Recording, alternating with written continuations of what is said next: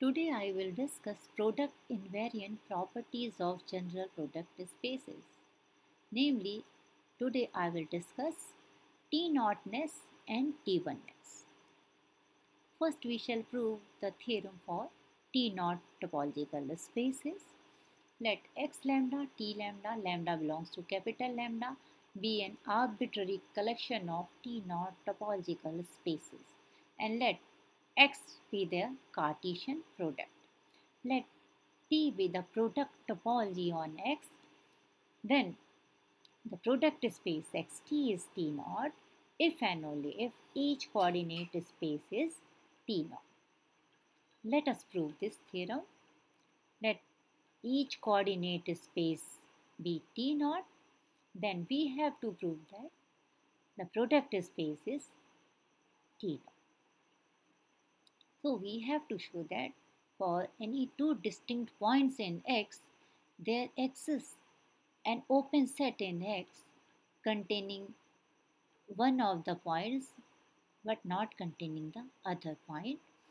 So let X is equal to X lambda, lambda belongs to capital lambda, and Y is equal to Y lambda, lambda belongs to capital lambda, be two distinct points of X. And since they are distinct, their all coordinates can't be equal. So there are some coordinates, say muth coordinates are not equal.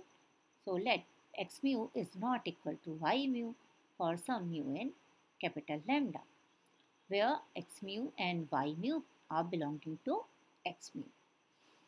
As x mu t mu is t naught, so there exists g mu, some open set in t mu, such that x mu belongs to g mu but y mu doesn't belong to g mu. And then pi mu inverse of x mu is contained in pi mu inverse of g mu. Pi mu inverse of x mu contains all those elements of x whose muth coordinate is x mu. And since muth coordinate of x is x mu, so x belongs to pi mu inverse of g mu. And y mu doesn't belong to g mu, so pi mu inverse of g mu is not contained in pi mu inverse of g mu. In particular, y belongs to pi mu inverse of y mu because pi mu inverse of y mu contains all those elements of x whose muth coordinate is y mu. And since muth coordinate of y is y mu, so y doesn't belong to pi mu inverse of g mu. As pi mu is continuous and g mu is open, and we know that inverse image of any open set under a continuous map is open, so pi mu inverse of g mu is open in X. So we have shown that for two distinct points x, y in X, there exists an open set pi mu inverse g mu in X such that x belongs to pi mu inverse of g mu but y doesn't belong to pi mu inverse of g mu. Hence xt is t naught. Conversely, let xt be t naught. Then we have to show that each coordinate space is t naught. Let mu belongs to capital lambda be arbitrary index, and we shall show that space x mu t mu is t naught. So we consider two distinct points of x mu. Let a mu and b mu be two distinct points of x mu. Let x and y be two points in X which differ only in muth coordinate. That is, x lambda is equal to y lambda for all lambda different from mu, and muth coordinate of x, that is x mu, is equal to a mu, and muth coordinate of y, that is y mu, is equal to b mu. As x and y are distinct points in X and xt is T naught, there exists an open set G in X such that X belongs to G but Y doesn't belong to G. As G is open in X, there exists a basic open set U equal to Cartesian product of U lambdas such that X belongs to U is contained in G. Actually, since G is open, G contains X, so G is neighborhood of X. So there must exist some basic open set contained in G and containing X. So we have taken this U. X belongs to U and U is contained in G. But as Y doesn't belong to G and U is contained in G, so Y doesn't belong to U. Then if we take pi mu image, then we have pi mu of X belongs to pi mu of U. And pi mu X is mu X coordinate of X. So we have A mu belongs to mu X coordinate set of U, that is U. So A mu belongs to U mu. Since X and Y differ only in mu X coordinate and X belongs to U but Y doesn't belong to U. So mu X coordinate of Y cannot belong to mu X coordinate set of U. That is pi mu of Y doesn't belong to pi mu of U. This implies B mu. Mu coordinate of Y is B mu. So we have P mu doesn't belong to U mu. So there exists an open set U mu in X mu such that A mu belongs to U mu but B mu doesn't belong to U. So we have shown that X mu T mu is T naught, and since U is arbitrary index in the index set, so each coordinate space is T naught. Now we shall prove the theorem for T1 spaces. Let X lambda T lambda belongs to capital lambda be an arbitrary collection of T1 topological spaces, and let X be the Cartesian product and T be the product topology on the product. Then we have to show that xt is T1 if and only if each coordinate space is T1. Let us prove this theorem. So let each coordinate space is T1, then we have to prove that the product space is T1. So here we know that a space is T1 if and only if every singleton set is closed in the space. So here we shall use this result. So let X be an arbitrary element of X. X is of the form X lambda, lambda belongs to capital lambda. Then X lambda belongs to capital X lambda for each lambda in capital lambda. As X lambda T lambda is T1, singleton X lambda is closed in X lambda for each lambda in capital lambda. And since each projection pi lambda is continuous, so inverse image of X lambda under pi lambda is closed in X. We know that if function is continuous, then inverse image of any closed set is closed. So here since singleton X lambda is closed, so inverse image of this closed set under pi lambda is closed in X for each lambda in capital lambda. And we also know that intersection of arbitrary collection of closed sets is closed. And so intersection of these closed sets is closed in X.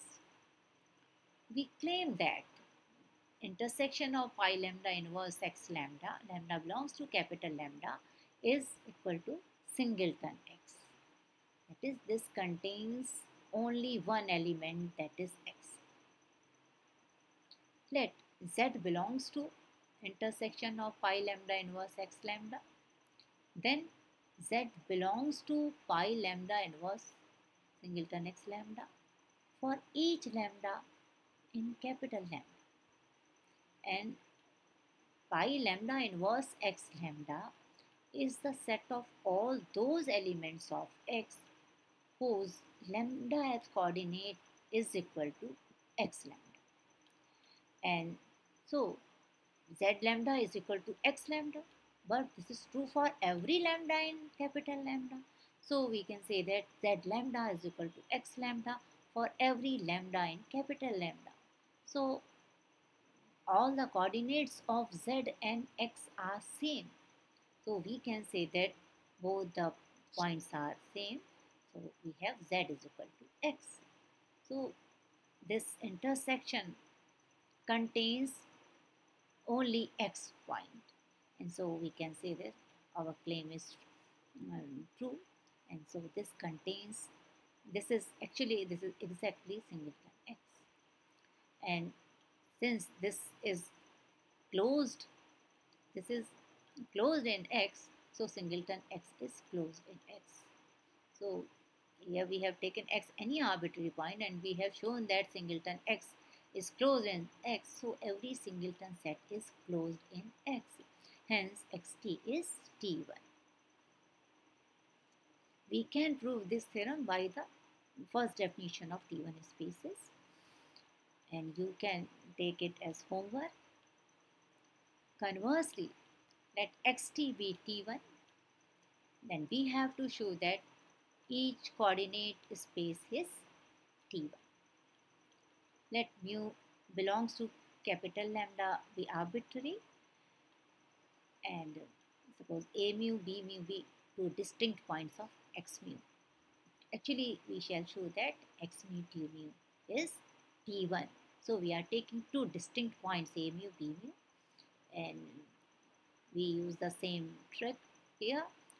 Let x and y be 2 points in x which differ only in muth coordinate. That is, x mu is equal to y mu for every, x lambda is equal to y lambda for every lambda different from mu. And muth coordinate of x, that is x mu is equal to a mu, and muth coordinate of y, that is y mu is equal to b mu. As x and y are distinct points in x and xt is T1, there exist two open sets G and H in x such that x belongs to G but y doesn't belong to G, and y belongs to H but x doesn't belong to H. Actually, here we are using the definition of T1 spaces. A space is said to be T1 if for any 2 points x, y in x, there exists an open set containing x but not containing y, and there exists an open set which contains y but doesn't contain x.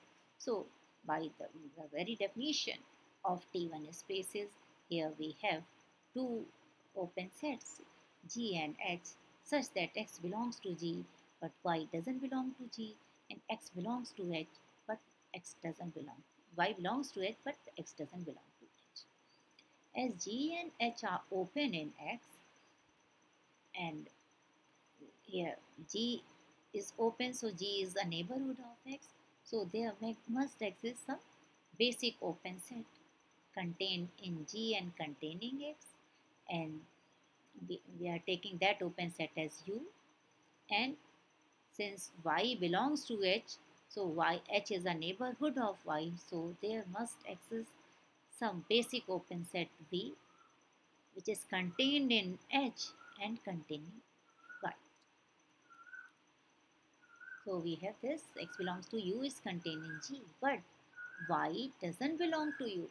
As Y doesn't belong to G and U is contained in G, so Y doesn't belong to U. And Y belongs to V contained in H, but as X doesn't belong to H, so X doesn't belong to V.